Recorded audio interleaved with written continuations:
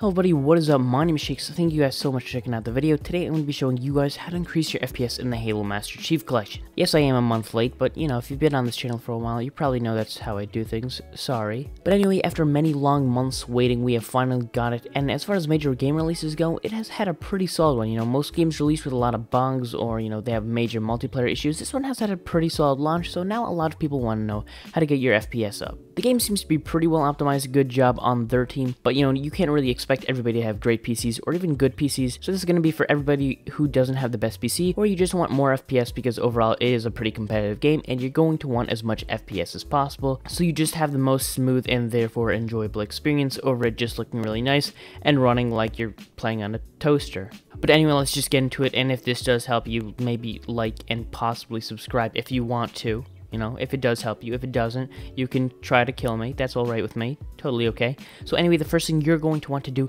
is open up your browser. Oh, well, that's how you have YouTube open, I expect. But just go into the link in the description. It's going to be razer.com/cortex/boost, and then download this little thing. Once you click your download now, it's going to download pretty quickly. You're going to open it up, click yes if it asks. You know, it's not anything bad for your computer. And once this window opens up, just make sure Razer Cortex is checked and Razer Synapse isn't checked, unless you already have Razer products and you want them to light up in cool little flashy ways. But otherwise, just make sure Razer Cortex is checked, because that's all we're going to need for this video. And if you want to change your install location from, you know, your program files, then you can just click on this and then change it to wherever you want. I'm just going to change it to my program files because this is where I like to save things. So then you can select folder and then install. But you don't have to do that if you like where it's installing already. And then it's going to begin its download. Now it downloads and installs really quickly. I don't know why it downloads this quickly. I don't know, maybe they optimize it really well, but overall it downloads way quicker than it normally would, so maybe that's going to happen for you, so you shouldn't have to wait too long. After downloading, it might take a little bit of time to install, and after that's done, all you have to do is make sure this is checked, let launch Razer Cortex, and then click get started. You can close out your browser, we do not need this anymore, and then once this is opening up, it's going to ask you to log in or sign up. Now we don't actually have to do this, there's this little, you know, thing kind of tucked away. It says continue as guest. That's what we're going to do. We don't want to make really an account with Razer unless you want to do that, but I don't think it's really needed.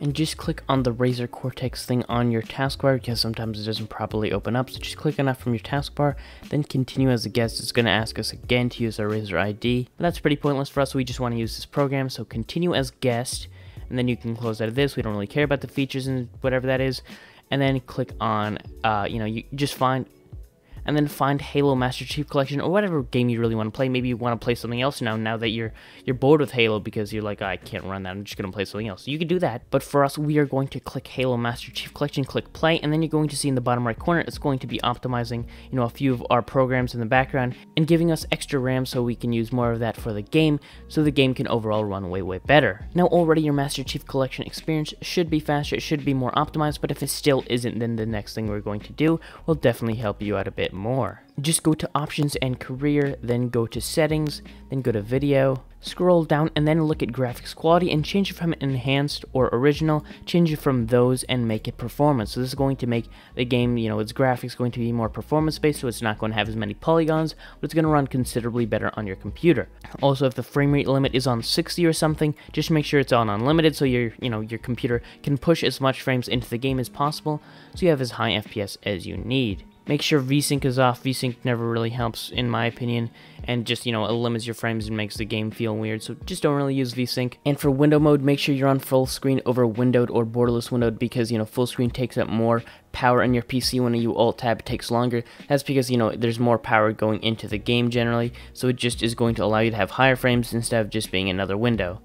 And then for resolution settings, this is going to have a pretty big impact on your FPS, so listen closely. Click the left arrow and you're going to have 1000 FPS. And jokes aside though, turning down your resolution will have a very big effect on your FPS, because having to push, you know, 480 times 640 pixels instead of, you know, 1920 times 1080 is way better for your PC, and it's just way easier to push because there's going to be less pixels for your game to render. And with that, you know, if you have a bad GPU, this is going to be especially useful, seeing as your GPU really is in charge of, you know, rendering the pixels. So overall, if you don't have the best GPU, this will really help you. And overall, if you turn it down to 640 by 480, this is a very small aspect ratio. Here I'm going to show you what it looks like. If you want to, you know, change your settings, just click back, and then it's going to ask you to save settings. Click save settings, and that's going to have, you know, it applied.